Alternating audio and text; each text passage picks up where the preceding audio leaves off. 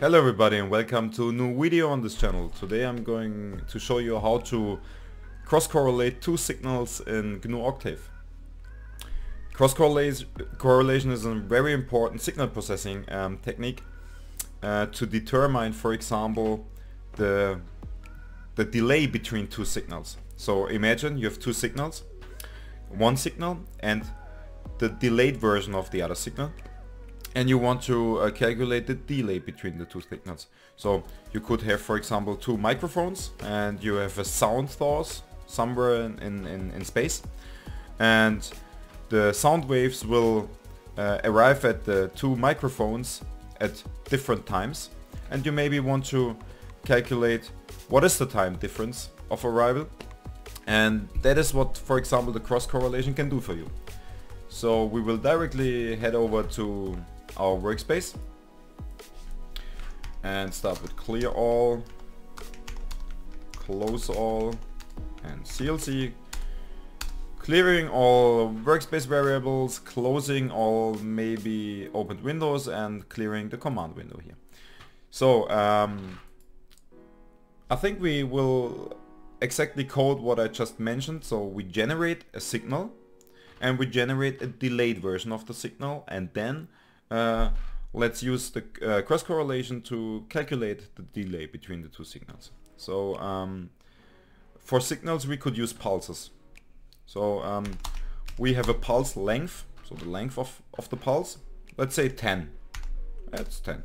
So we create a pulse by initializing the vector with zeros. Let's say the overall signal, so the pulse itself and the rest of the signal is 100, and we say that the first 10 samples, so 1 to 10, are 1.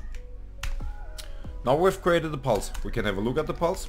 I will just plot it here, and X label is samples, and Y label again amplitude, and return on the grid to make the plot look nicer. So let's fire it up, and I have to show it to you, so let me switch to the figure. So yeah, here we have our generated pulse. So we have an overall signal length of 100 samples, and the first 10 samples are 1 and the other 90 samples are 0. This is a pulse. So and now we want to create a signal which is a delayed version of this signal here. So we move this pulse here to the right, and in front of the pulse there will be zeros, and this will be the delay. And then we use the cross correlation to determine the delay between the two signals. So let's go back to workspace.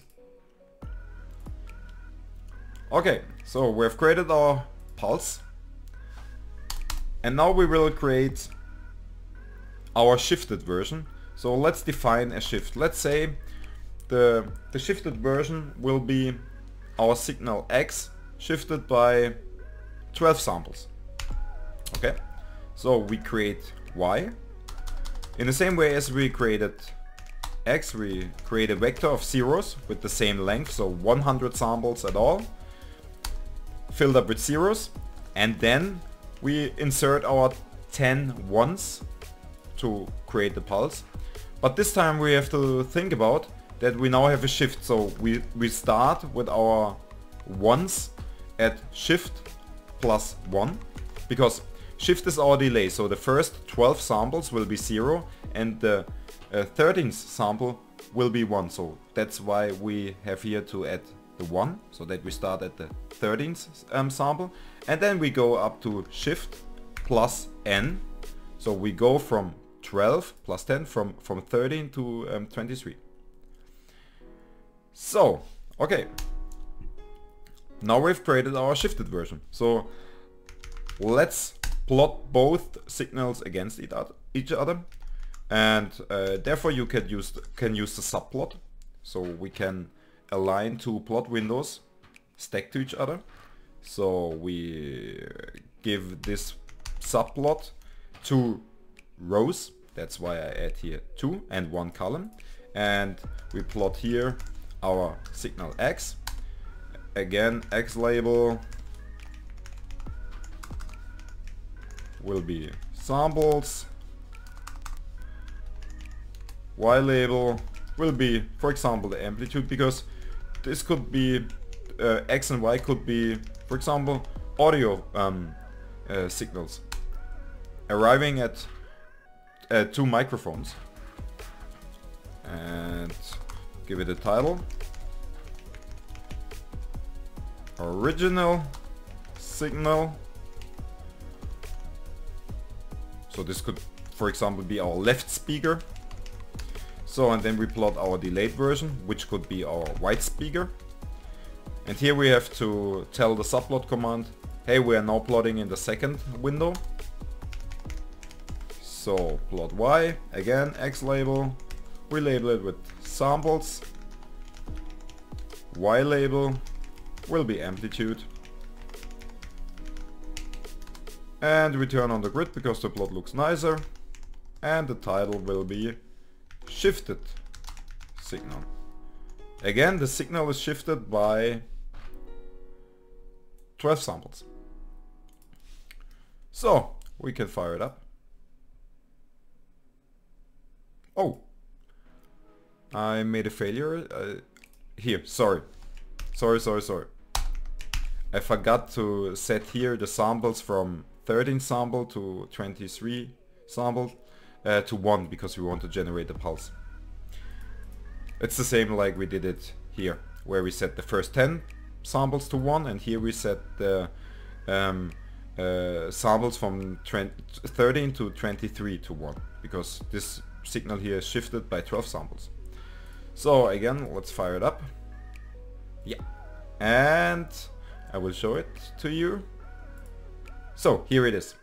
Here we have our 2 generated signals. Again, in the upper plot, we see our original signal, a pulse with length 10 samples on. And then in the lower plot, we see our original signal shifted by 10 samples, 12 samples, sorry.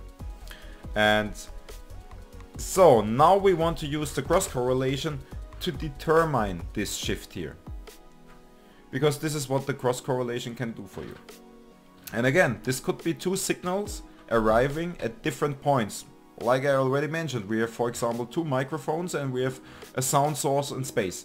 And the sound source is radiating an audio file, music, and for example the left speaker could be this signal, and the right speaker, which is in a certain distance to the left speaker, gets the signal a little bit later.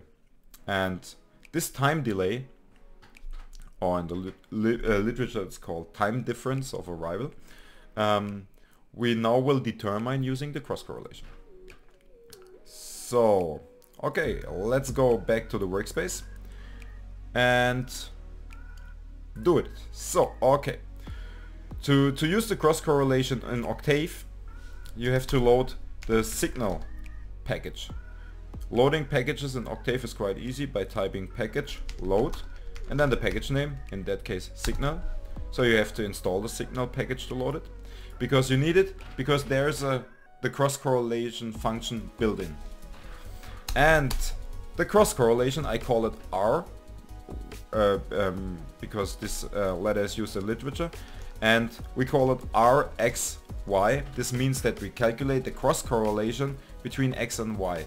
If we, for example, would calculate the autocorrelation of X, we would type RXX. This is a nice naming for the variables. So, and then it's just the XCore command, and we pass Y and X to the command. That's it. So XCore is calculating the cross correlation for us. And then we again plot the result.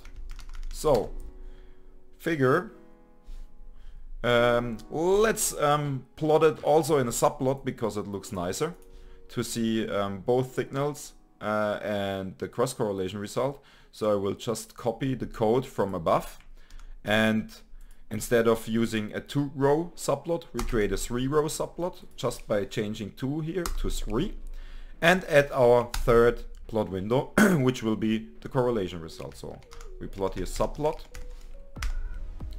3.1.3, again 1 because we have only one column, 3 because we have 3 plot windows, and this 3 here means, oh, we are now plotting in the third window. And then we plot r, x, y, and here's something special about the cross correlation function. If you type it like this, it will return the cross correlation output, and you can also have a look at the lags. I call it the lags because what the cross correlation is calculating. Oh, Alexa got triggered. What the cross correlation is calculating is at which shifts the signals are similar, and so the cross correlation will output a vector called lags. That is, it's the x-axis for our plot that is indicating us these shifts, and then we will see a maximum at that sample where we have the where the signals are similar, where they correlate with each other, and this should be at the point of our shift that we've created, 12. So after 12 samples there should be a peak indicating us, hey, at here the signals correlate, so they are shifted to each other by 12 samples. And to directly see this delay or this lag, the cross correlation function, if you type it like this here with 2 output elements, then it will also give you a vector with the lags in it, because they could be shifted, that y is shifted by 12 samples to the right, or it could also be shifted to the left. So this is why lags will be positive and negative, but you will see it in a second. So we plot our x-axis lags against our cross correlation result. Then we name our axis x label. We call it lags because these are the time shifts, and the y label will be the amplitude. Or let's name it rxy, then it's clearer. Then we turn on the grid because the plot looks nicer, and the title will be cross correlation between x and y. So let's fire it up. So, okay, I will show you the plot window in a second. So here it is. Here we have the output. So again, as we can see, we have in the first plot we have our original signal as a pulse with the length of 12 samples. Then in the second plot we have the shifted version of our original signal, shifted by 12 samples. And now in the third plot we see the cross correlation, so that point where the 2 signals correlate with each other, there will be a peak like we see it here. And this peak will be at that sample according to the shift. So we have a shift of 12 here, so the peak here will be at sample number 12. Let's have a look if I'm right. And zoom in. Yes, and we can see our peak is at 12, indicating us, hey, the signals are shifted 12 samples to each other. If we, for example, would shift y to the left instead to the right like we did it here, then our peak would be at -12. That is why the output of the cross correlation function, the vector lags that we plotted, contains positive and negative values. Yeah, this is how you can determine the delay between, or the shift between 2 signals. Yeah, I hope you liked this video. Give me a thumbs up and see you the next time. Bye bye.